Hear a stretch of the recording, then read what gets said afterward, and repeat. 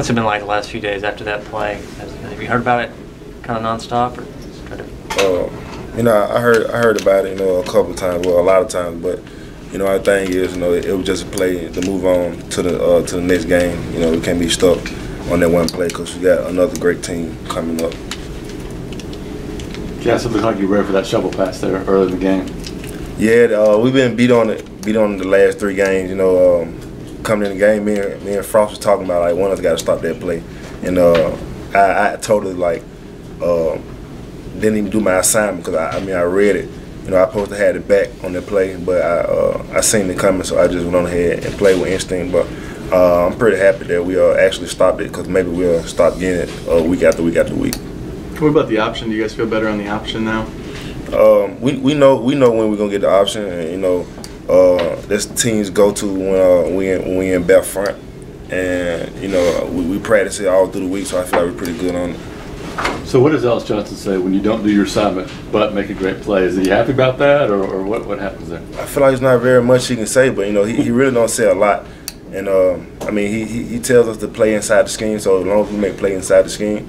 And you know, especially like if it's a running play, like he's real physical towards the run. He wants to not let a team get a certain amount of yards, and I feel like we've been doing that pretty well also. Did you and Chris come in kind of fired up to make linebackers a bigger strength of this team than they had been regarded as the last few years?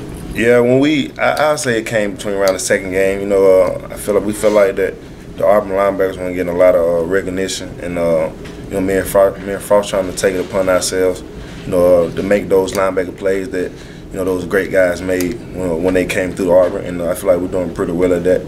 We take us being on the field at the same time is pretty serious. You know, we feel like when we're on the field at the same time, we got a great chemistry, and you know, when I'm wrong, he made me right, and when he's wrong, I make him right, and I feel like that's how I got to be.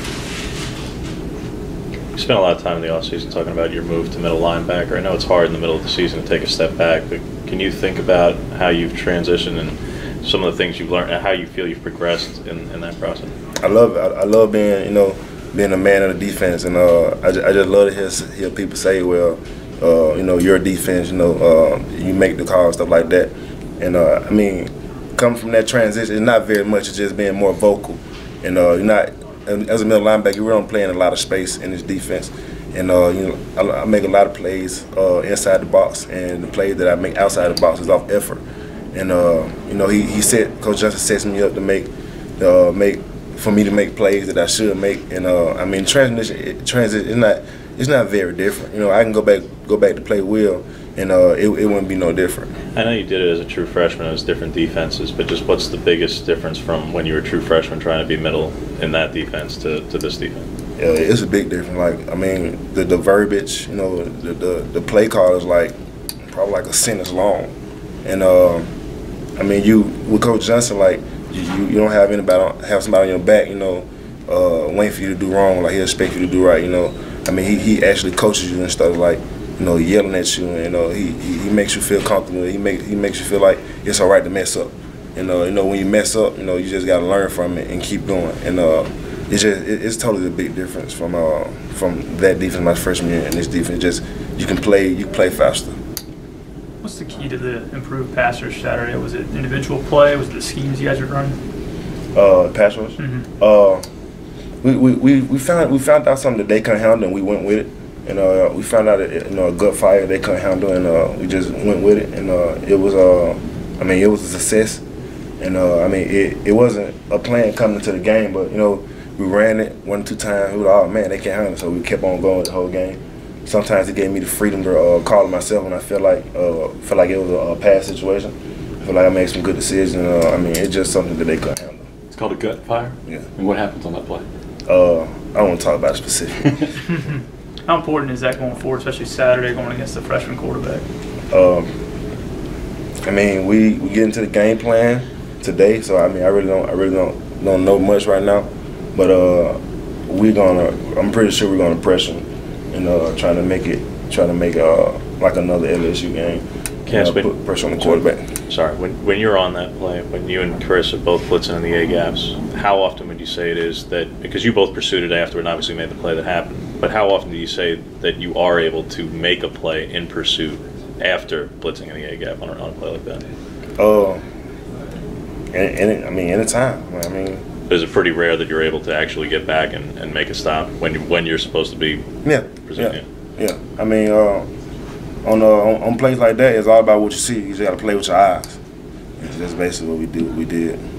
The touchdown to Ingram when he kind of ran that little out route. Mm-hmm. Did you think he was just going to keep going toward the boundary? I guess. See, no, the offense is similar to ours, and you know, he started off as like a horn, like we call it a horn, when he loops around and tries to block the backer. And we thought it was a run, so we read run. And of course, the linebackers got to step up and defend the run. And I mean, he got behind linebackers. You know, then that becomes the safety job.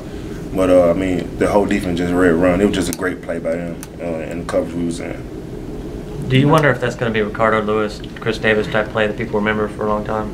That fumble? No, not at all. I mean, that's those plays. I mean, you got to think of the moment and the time of the year. You know, we had to have wins in those plays.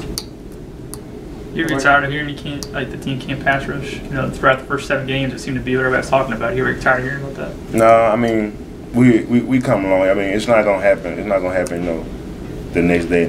Like we gonna get better, and it's getting better actually. If you ask me, and if you ask a unit, and you know, I don't get tired of it. We just gotta, you know, show up.